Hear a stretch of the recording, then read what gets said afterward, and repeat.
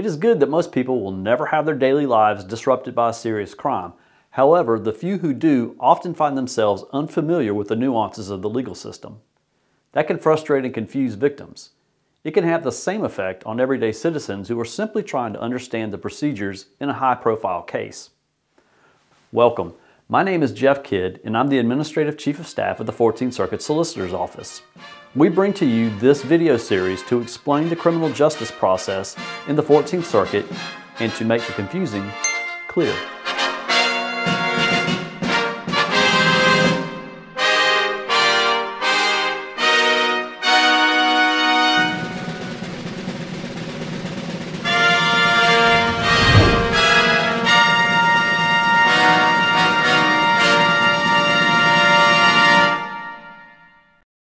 In this 9th episode, we will describe what happens during initial appearances, second appearances, and other pretrial hearings. First, we will discuss the initial appearance. Procedures for these hearings often varied from county to county and judge to judge, but they were standardized by a South Carolina Supreme Court order effective in July 2023.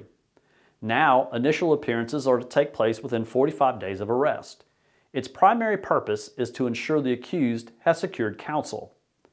Arrangements will be made to procure one for defendants not already represented by an attorney at the initial appearance. Judges can issue bench warrants for unrepresented defendants who fail to appear at these hearings.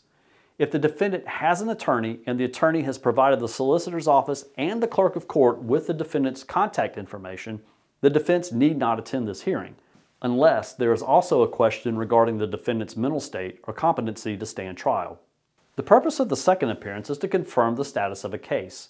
Defense attorneys can speak with the solicitor about their cases and might receive discovery from the solicitor, though 14th Circuit solicitors will have typically already provided it by this time. Also, the prosecutor will inform the defense of the office's sentencing recommendation. In the 14th Circuit, the expectation is that defendants who want to go into a diversionary or alternative sentencing program commit to doing so at the second appearance. If the defendant intends to go to trial or plead guilty, a disposition date will typically be set. Cases in which the defendant exercises his or her right to a jury trial can involve additional pretrial hearings. Matters of law, particularly those regarding the admissibility of certain evidence or testimony, are to be settled outside the presence of a jury. Sometimes these hearings are held during court week, as the trial is taking place. In other instances, some or all hearings might be held before a jury is even seated, typically the week before trial, but sometimes weeks or even months beforehand. A Schmerber motion, for instance, is necessary to allow the state to present to the jury evidence from a person's body, for instance, a DNA analysis of the defendant. In some cases involving the use of deadly force, a defendant might have a right to what is called a stand your ground hearing. South Carolina's Protection of Persons and Property Act provides both civil and criminal immunity for those who use deadly force in legitimate self-defense situations. This hearing can take place any time before a trial.